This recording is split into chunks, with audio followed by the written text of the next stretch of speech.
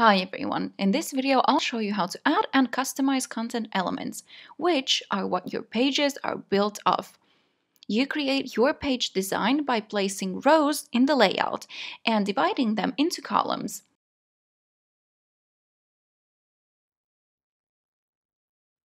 You can place one or several elements inside the columns.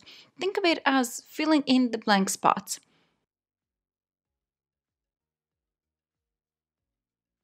You can choose how many columns you want in a row if you open the row edit window and choose the layout you want.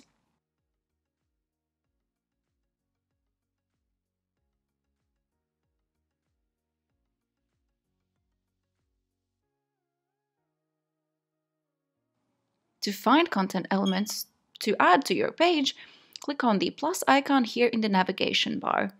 That opens the element library. Here you'll find basic elements like single image and text, media elements like the YouTube player, buttons, social elements, and more. To add an element to your page, you can simply click on it, or you can also drag it to the place you want. So if we take this text block element, you can drag it to the top or at the bottom of this image. Once you add any element, it will open the element edit window where you can customize the elements. For this text block, for example, you can adjust the styling of the text with already well-known options like font, size, spacing, color, etc.